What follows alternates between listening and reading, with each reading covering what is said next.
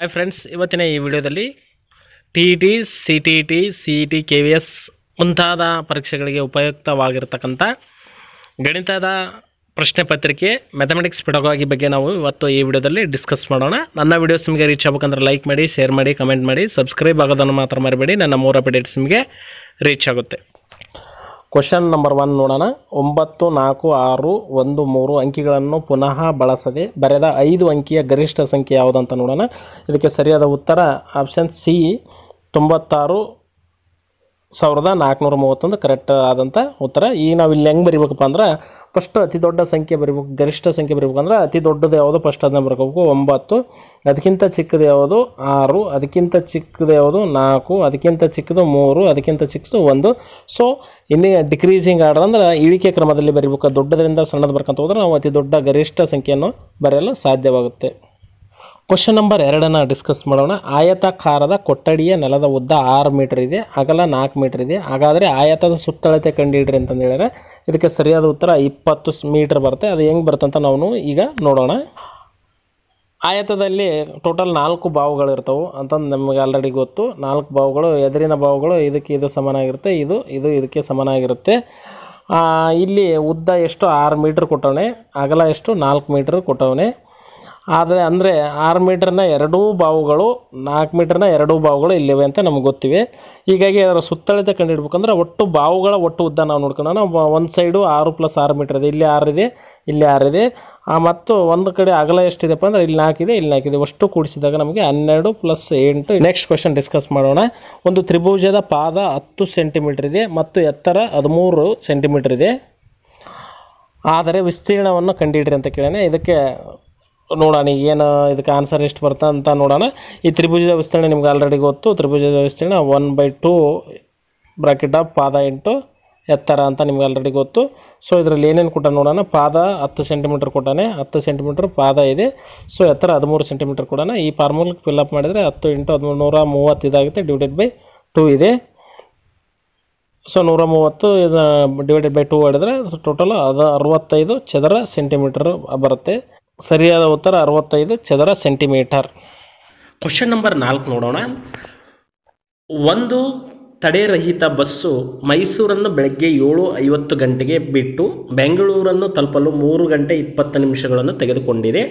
ಹಾಗಾದರೆ ಬಸ್ಸು ಬೆಂಗಳೂರನ್ನು ತಲುಪಿದಾಗ ಆದ ಸಮಯ ಎಷ್ಟು ಅಂತ ನಾವು ಇಲ್ಲಿ ಕ್ವಶನ್ ಕೇಳಿದ್ದೇನೆ.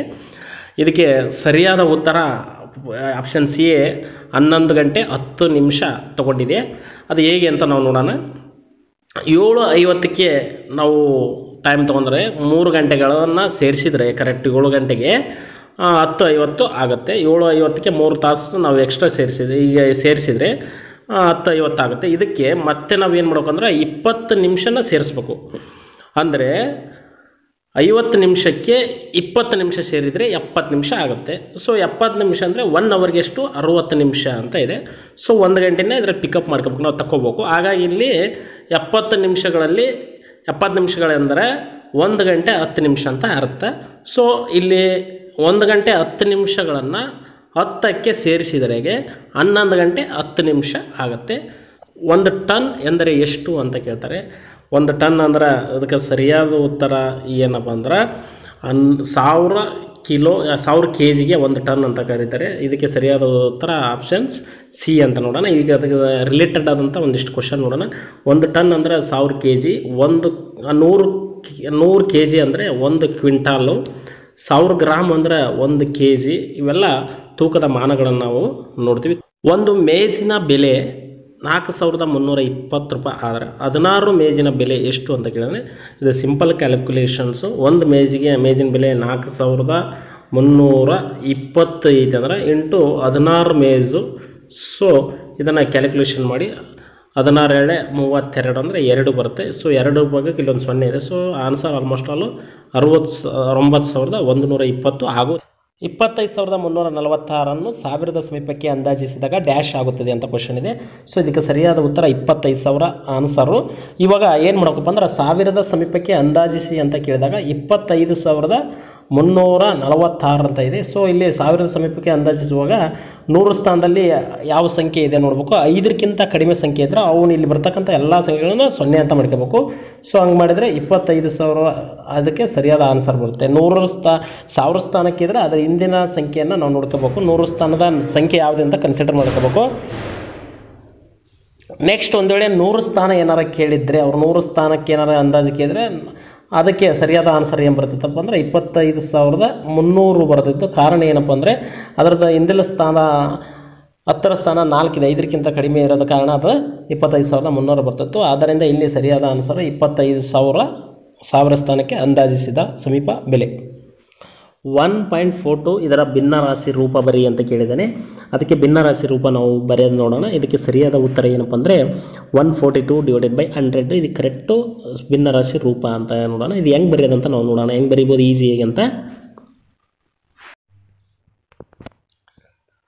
ಯಾವ ರೀತಿ ಇದನ್ನು 1.42 ಭಿನ್ನರಾಶಿ ರೂಪಕ್ಕೆ ಬರಿಬೇಕಂದ್ರೆ ಫಸ್ಟ್ ನಾವು ಏನು ಮಾಡ್ಬೇಕಂದ್ರೆ ಭಿನ್ನರಾಶಿ ರೂಪನ ಪಾಯಿಂಟ್ ಬಿಂದುವಿನಿಂದ ನಾವು ಇಲ್ಲಿ ಗುರುತಿಸ್ತೀವಿ. ಇದನ್ನು ಭಿನ್ನರಾಶಿ ಬಿಡಿ ಸ್ಥಾನದ ನಂತರ ಬಲಕ್ಕೆ ಬರುವ ಸ್ಥಾನಗಳನ್ನು ನಾವು ಇಲ್ಲಿ ನೋಡೋಣ. ಇಲ್ಲಿ ಪಾಯಿಂಟ್ ಇದೆ, ಭಿನ್ನರಾಶಿ ಪಾಯಿಂಟ್ ಬಿಂದು ಇದೆ. ಇದರ ನಂತರ ಬಲಕ್ಕೆ ಬರ್ತಕ್ಕಂಥದ್ದು 10ನೇ ಒಂದು, 100ನೇ ಒಂದು, 1000ನೇ ಒಂದು, 1000ದ ಒಂದು ಭಾಗ ಅಂತಂದು ಹೇಳ್ತೀವಿ. ಇಲ್ಲಿ ಮೇಲ್ಗಡೆ ಎಷ್ಟು ಪಾಯಿಂಟ್ ಬಿಟ್ಟು ಎಷ್ಟು ಸಂಖ್ಯೆ ಇದ್ದಾವೆ, ಕೆಳಗಡೆ ಅಷ್ಟು ಸೊನ್ನೆಗಳನ್ನು ನಾವು ಇಟ್ಕೋಬೇಕಾಗತ್ತೆ. 1ನೇ 100 ಅಂದರೆ 1ನೇ 10 ಅಂತ ಇದೆ. ಸೊ ಇಲ್ಲಿ 1.42 ಇದೆ ಅಂದರೆ ಪಾಯಿಂಟ್ ಬಿಟ್ಟು ಎಷ್ಟು ಸೊನ್ನೆ ಎಷ್ಟು ಭಾಗ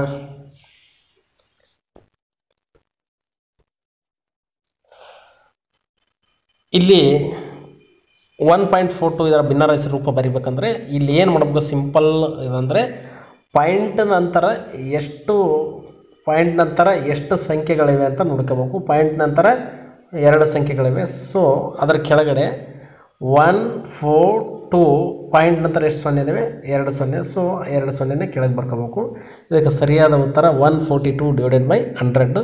ಇದನ್ನು ಬಿಡಿ ಸ್ಥಾನದ ನಂತರ ಬಲಕ್ಕಿರುವ ಸ್ಥಾನಗಳ ಪಟ್ಟಿ ನೋಡೋಣ. 1 ಇದ್ದರೆ ಡಿವೈಡೆಡ್ ಬೈ 10 ಅಂತ ಬರ್ಕೊಳ್ಳಿ, 2 ಇದ್ದರೆ ಬೈ 100 ಅಂತ ಬರ್ಕೊಳ್ಳಿ, 3 ಇದ್ದರೆ 1000 ಅಂತ ಬರ್ಕೊಳ್ಳಿ. ಅದು ಪಾಯಿಂಟಿನ ಬಲಗಡೆ ಓದಂಗಲ್ಲ, ಎಷ್ಟು ಸಂಖ್ಯೆಗಳು ಬರ್ತವೆ, ಬಿಂದುವಿನ ಆಚೆ ಎಷ್ಟು ಸಂಖ್ಯೆಗಳು ಬರ್ತವೆ ಅದನ್ನು ಭಿನ್ನರಾಶಿ ರೂಪ ಬರ್ಕೋಬೇಕಂದ್ರೆ ಅದನ್ನು ನಾವೇನು ಬರಬೇಕು, 142 ಅಂತ ಬರೆದ ಮೇಲೆ ಅದಕ್ಕೆ ಪಾಯಿಂಟ್ ನಂತರ ಬಿಂದು ನಂತರ 2 ಸ್ಥಾನ ಇವೆ. ಸೊ 2 ಸ್ಥಾನ ಅಂದರೆ 2ನೇ ಸ್ಥಾನದಾಗ ಅಂದರೆ 100 ಕೆಳಗಡೆ ಬರ್ಕೋಬೇಕು. ಇಷ್ಟು simple method.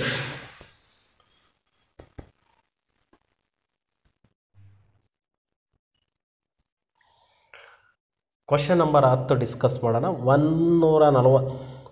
Question number 10 discuss ಮಾಡೋಣ. 147.25 ಇಂಟು 17ರ ಗುಣಲಬ್ಧವನ್ನು ಎಷ್ಟು ಅಂತ ಕೇಳ್ಯಾರೆ. ಇದಕ್ಕೆ ಸರಿಯಾದ ಉತ್ತರ ನಾವು ನೋಡೋಣ. Options A is correct. 22,503.25 ಅನ್ನೋದು ಸರಿಯಾದ ಆನ್ಸರು. ಯಾವ ರೀತಿ ನಾವು ಮಲ್ಟಿಪ್ಲಿಗೆ ಗುಣಾಕಾರ ಮಾಡ್ಬೇಕನ್ನೋದು ನಾವು ನೋಡೋಣ. ಫಸ್ಟ್ ಆಫ್ ಆಲ್ ಏನು ಮಾಡ್ಬೇಕಂದ್ರೆ ಅದನ್ನು ಮಾಮೂಲಿ ಗುಣಾಕಾರ ಮಾಡ್ತೀವಲ್ಲ ಆ ರೀತಿ ನಾವು ಏನು ಮಾಡ್ಕೋಬೇಕು, ಗುಣಿಸ್ಬೇಕು. ಗುಣಿಸಿದಾಗ ಬರ್ತಕ್ಕಂಥ ಆನ್ಸರ್ನ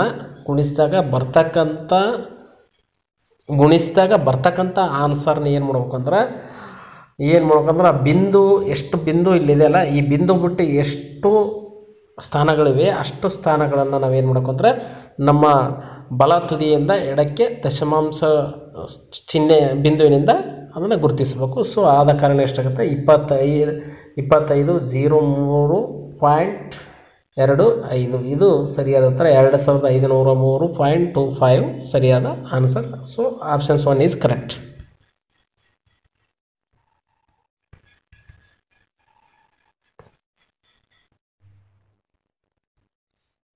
ಕ್ವಶನ್ ನಂಬರ್ 11 ನೋಡೋಣ.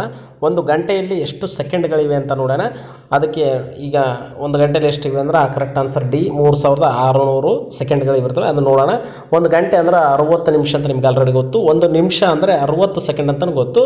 ಆದ್ದರಿಂದ ಒಂದು ಗಂಟೆಗೆ 60 ನಿಮಿಷ 60 ಸೆಕೆಂಡ್ ಇರುತ್ತೆ. ಟೋಟಲ್ 6 × 6 ಇದು ಮಾಡಿದ್ರೆ 3,600 ಸೆಕೆಂಡ್ಗಳು ಒಂದು ತಾಸಿನಲ್ಲಿರ್ತಕ್ಕಂಥ ಸೆಕೆಂಡ್ಗಳು.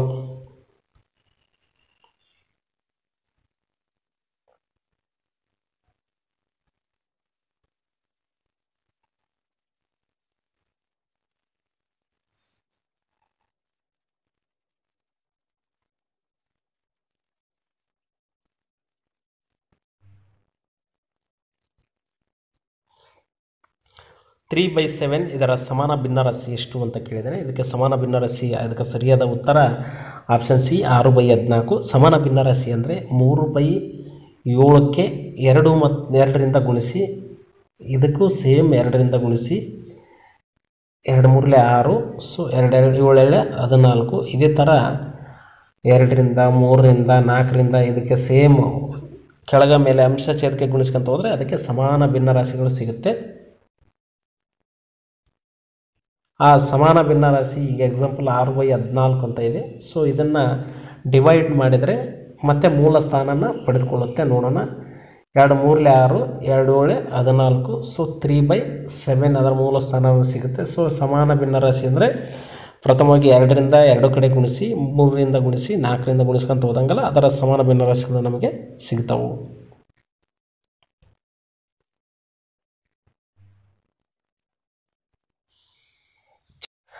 ಚೌಕ ಆಕಾರದ ಒಂದು ಟೇಬಲ್ ಟೆನ್ನಿಸ್ ಆಟದ ಕೊಠಡಿ ಉದ್ದ 9 ಮೀಟರ್. ಈ ಕೊಠಡಿಗೆ 3 ಮೀಟರ್ ಇಂಟು 1 ಮೀಟರ್ ಅಳತೆಯ 3 ಇಂಟು 1 ಮೀಟರ್ ಅಳತೆಯ ಹಾಸುಗಲ್ಲನ್ನು ಹಾಸಬೇಕಿದೆ. ಹಾಗಾದರೆ ಬೇಕಾಗುವ ಹಾಸುಗಲ್ಲುಗಳ ಸಂಖ್ಯೆಯನ್ನು ಕಂಡುಹಿಡಿಯಿರಿ ಅಂತಂದು ಹೇಳಿ ಕ್ವಶನ್ ಕೊಟ್ಟಿದ್ದಾನೆ. ಇದಕ್ಕೆ ಸರಿಯಾದ ಆನ್ಸರ್ ಆಪ್ಷನ್ ಡಿ 27. ಈಗ ಅದು ಯಾವ ರೀತಿ ಅಂತಂದೇಳಿ ವಿವರಿಸೋಣ. ಚೌಕಾಕಾರ ಎಂದರೆ ನಿಮ್ಗೆ ಆಲ್ರೆಡಿ ಗೊತ್ತು, 4 ಬಾವುಗಳು ಕೂಡ ಏನಾಗಿರುತ್ತೆ, ಸಮನಾಗಿರುತ್ತೆ. ಅಂದರೆ ಇಲ್ಲಿ ಪ್ರತಿ ಬಾವಿನ ಉದ್ದ ನಿಮ್ಗೆ ಗೊತ್ತು 9 ಮೀಟರ್ ಅಂತ. ಚೌಕದ ವಿಸ್ತೀರ್ಣ ನಿಮ್ಗೆ ಗೊತ್ತು, ಬಾವು ಇಂಟು ಬಾವು, ಸೊ ಅಥವಾ ಬಾವು ಸ್ಕ್ವೇರ್ ಅಂತಲೂ ನೋಡ್ಬೋದು. ಸೊ ಒಂದು ಬಾವಿನ ಉದ್ದ 9 ಕೊಟ್ಟಾನೆ. ಟೋಟಲ್ ಬಾವು ಸ್ಕ್ವೇರ್ ಅಂದರೆ 9/81 ಚದರ ಮೀಟರ್ ಇದು ಚೌಕದ ವಿಸ್ತೀರ್ಣ. ಅಂದರೆ ಈ ಚೌಕಾಕಾರದ ಕೊಠಡಿಯ ನೆಲದ ಉದ್ದ 81 ಮೀಟರ್ ಮತ್ತು ಅಗಲ 81 ಮೀಟರ್ ಇದೆ ಅಂತ ನಿಮಗೆ ಗೊತ್ತಾಗಿದೆ. ಚೌಕ ಆದಮೇಲೆ 4 ಬಾವುಗಳು ಸಮನಾಗಿರುತ್ತೆ. ಕೊಠಡಿಯ ಈ 81 ಚದರ ಮೀಟರ್ ನೆಲದ ವಿಸ್ತೀರ್ಣದ ಮೇಲೆ 3 ಇಂಟು 1 ಮೀಟರ್ ಚದರ ಮೀಟರ್ ವಿಸ್ತೀರ್ಣ ಹಾಸುಗಳನ್ನು ಕೂಡಿಸಬೇಕಿದೆ. ಅಂದರೆ ಇಲ್ಲಿ ನಾವು ಏನು ಮಾಡಬೇಕಪ್ಪ ಅಂದ್ರೆ 81ನ್ನು 3ರಿಂದ ಭಾಗಿಸಿದಾಗ ಎಷ್ಟು ಹಾಸುಗಳು ಸಿಗುತ್ತೆ ಅಂದರೆ, ಸೊ 81/3 ನೋಡೋಣ. 3 1 3, 3 1 3, 3 6, 3 21. ಸೊ ಸರಿಯಾದ ಉತ್ತರ 27. ಸೊ ಇಲ್ಲಿ ಬೇಕಾಗಿರ್ತಕ್ಕಂಥ ಹಾಸುಗಲ್ಲಗಳ ಸಂಖ್ಯೆ 27 ಹಾಸುಗಲ್ಲುಗಳು ಇಲ್ಲಿ ಬೇಕಾಗುತ್ತೆ. 90 ಡಿಗ್ರಿಗಿಂತ ಹೆಚ್ಚು ಅಂದರೆ 180 ಡಿಗ್ರಿಗಿಂತ ಕಡಿಮೆ ಇರ್ತಕ್ಕಂಥ ಕೋನವನ್ನು ಏನಂತ ಕರೀತಾರಪ್ಪ ಅಂದ್ರೆ ವಿಶಾಲ ಕೋನ ಅಂತ ಕರೀತಾರೆ. Option C is correct. ಇದಕ್ಕೆ ಸಂಬಂಧಿಸಿದ ಒಂದೆರಡು ಟ್ರಿಕ್ಸ್ ನೋಡ್ಕೊಳ್ಳೋಣ. 90 ಡಿಗ್ರಿ ಇದ್ದರೆ ಲಂಬ ಕೋನ, 90 ಡಿಗ್ರಿಗಿಂತ ಕಡಿಮೆ ಇದ್ದರೆ ಲಘು ಕೋನ, 90 ಡಿಗ್ರಿಗಿಂತ ಹೆಚ್ಚಿರಬೇಕು, 180 ಡಿಗ್ರಿಗಿಂತ ಕಡಿಮೆ ಇದ್ದರೆ ವಿಶಾಲ ಕೋನ, ಕರೆಕ್ಟ್ 180 ಡಿಗ್ರಿ ಇದ್ದರೆ ಸರಳ ಕೋನ, 180 ಡಿಗ್ರಿಗಿಂತ ಹೆಚ್ಚಿರಬೇಕು, 360 ಡಿಗ್ರಿಗಿಂತ ಕಡಿಮೆ ಇದ್ದರೆ ಅದು ಸರಳ ಆದಿ ಕೋನ, 360 ಡಿಗ್ರಿ ಇದ್ದರೆ ಪೂರ್ಣ ಕೋನ ಅಂತಂದು ಹೇಳ್ಬಿಟ್ಟು ಕರಿತೀವಿ. ಕ್ವಶನ್ ನಂಬರ್ 15 ನೋಡೋಣ. 0.5 ಪ್ಲಸ್ 0.5 ಪ್ಲಸ್ 0.5 ಪ್ಲಸ್ 0.5 ಇದೆ. ಇದನ್ನು ಕೂಡಿಸಿದಾಗ ನಮಗೆ ಎಷ್ಟು ಬರುತ್ತೆ ಅಂದರೆ 2 ಬರುತ್ತೆ. ಸರಿಯಾದ answer options B is correct. 5ಅನ್ನು ಕೂಡ 4 ಬಾರಿ ಕೂಡಿಸಿದಾಗ ನಮಗೆ 20 ಬರುತ್ತೆ. ಸೊ ಅಲ್ಲಿ 20 ಬಂದಾಗ ಒಂದು ಪಾಯಿಂಟ್ ಬಿಟ್ಟು ಒಂದು ಬಿಂದು ನಂತರ ಒಂದು ಸಂಖ್ಯೆ ನಂತರ ಬಿಂದು ಇದೆ. ಸೊ ಒಂದು ಸಂಖ್ಯೆ ನಂತರ ಬಿಂದು ಇಟ್ಟರೆ 2.0 ಆಗುತ್ತೆ. ನಮಗೆ 2 ಈಸ್ ಕರೆಕ್ಟ್ ಆನ್ಸರ್.